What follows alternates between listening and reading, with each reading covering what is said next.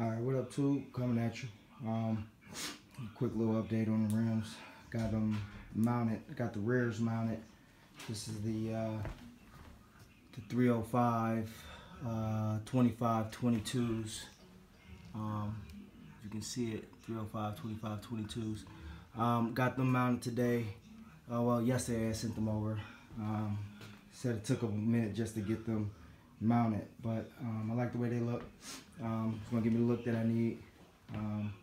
So you got the deep lip in there. As you can see, get a whole hand in there, in a deep lip. I didn't want them to balance it, but they balanced them anyway for free, so it is what it is. But I just got to get it up so I can get them mocked. Once I get everything mocked up onto the chevelle in the rear, I'm gonna drop the rear end again, see how everything is fitting where I want it to fit, take my measurements, put the wheels back on the rear end, and I'm gonna use them as a roller. But then that'll let me know how much I have to cut on the axle, as well as how much I'm gonna have to notch. Some other things that came in today was my bolts.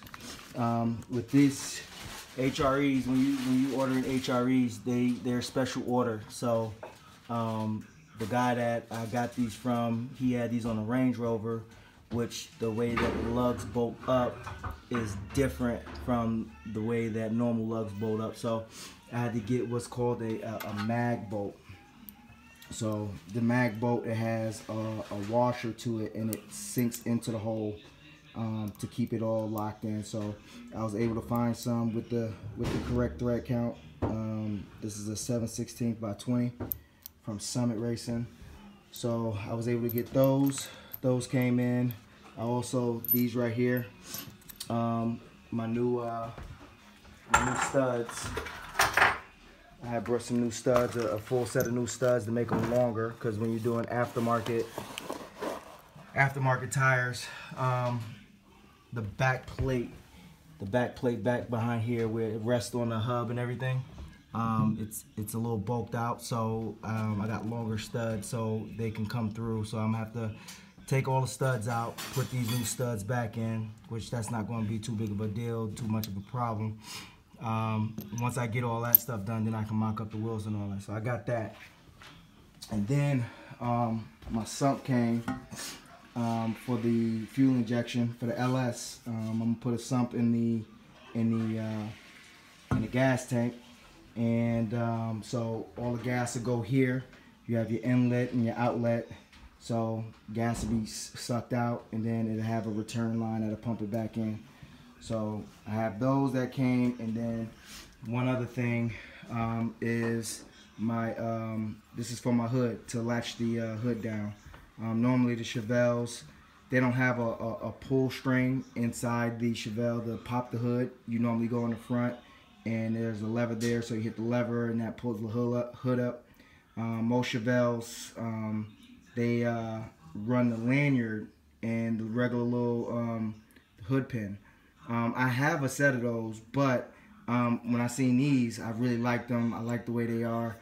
Basically, you have this piece here, and then you have this right here. This is what screws into the core support, radiator core support.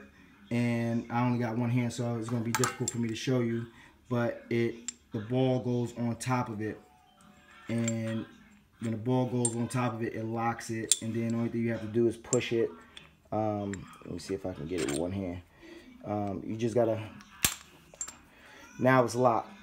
So that's just extra security, and I like these because I've seen a lot of testimony with people saying that the lanyard scratched up their paint job. If you're doing candy paint or a tri-coat, you don't want to scratch up the paint. So I thought this would be kind of cool. And to release it, obviously you'll release these first, and then you'll pull the front lever to open up the hood. Let me see if I can just pop it off real quick. And see, it just opens up. So yeah, these are pretty cool. A little bit more expensive than what I want to spend for some, but it'll give the car extra little pop that I like. Something that Chevelle has, but it's a little different. So yeah, it's a little bit like Christmas today. came in, got all my stuff in. So basically, once the weather acts right, I can get out there in the garage and make some things happen. Also, I sealed the rims myself, the 3-piece rims myself. I went to one of the local stores here, rim shops that sell big boy rims, and I asked them how much they was going to charge me for each rim.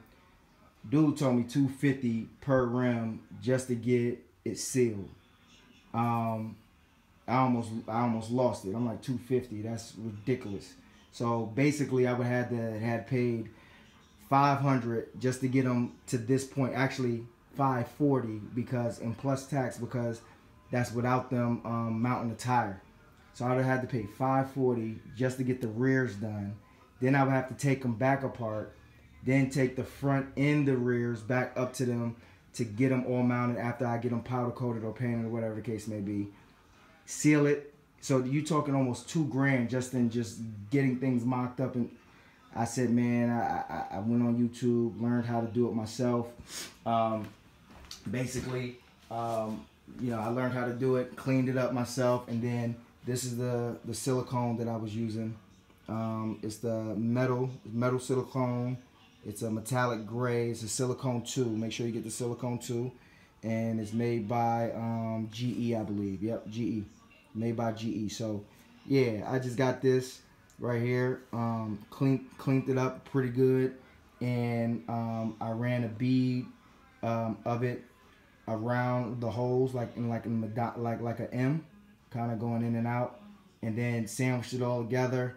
You got about 30 minutes of to dry time.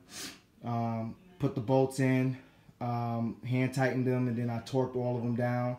I went 20 pounds and then to 30 pounds. I tightened them up to 30 pounds, and then they had these done late yesterday, and they've been holding air, so no leaks in it. I'm gonna do a leak check anyway.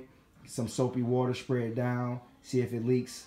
I may even submerge it underwater just to see, but no leaks or anything like that. So hell, I did a good job, saved myself some money, and I feel confident enough to do all my rims with no problems. Right now, I'm just waiting on, I hollered at HRE. They're going to send me a new center cap for all of them. And then I think I'm waiting on one other thing. I can't think of it right now off the top of my head. But it should be here pretty soon. But yeah, man, these are the HRE 22 by 11.5 with the 8-inch lip. It's an 8-inch lip inside. Span my whole hand. It's about 8 inches or so. So I mean, that's them. They look good.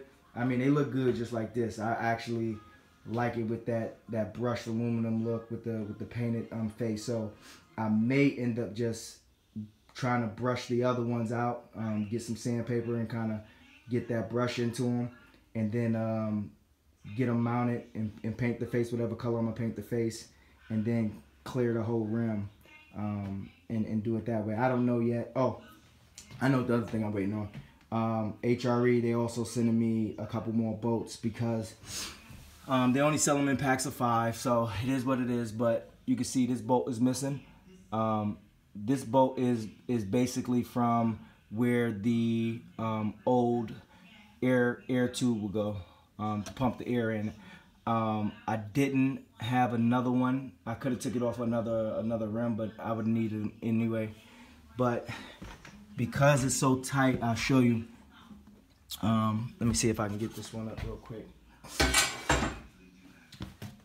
Because it's so tight in the back, you can see how tight it is. It wasn't able to turn into that hole. So basically, I had to do, if you ever had some dubs, my dubs was just like this where you air it up in the back. So that's basically how it is.